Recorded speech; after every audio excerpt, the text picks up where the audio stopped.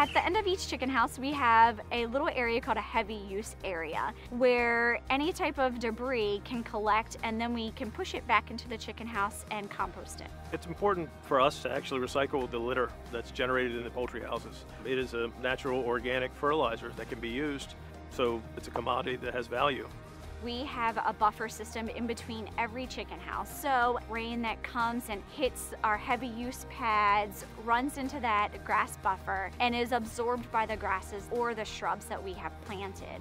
We also put a buffer beside all of our fans, and those grasses help with any type of air pollutant that could come out of the chicken house.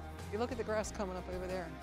We'll periodically check the parts per million of ammonia in the house. We're cognizant of keeping the environment clean, ammonia levels low, so we can have healthy, happy chickens. My farm is right here on my home, and I raise my children right here, and we don't want to pollute anything. Just like everybody else, I want to keep the environment clean and friendly and work for everybody.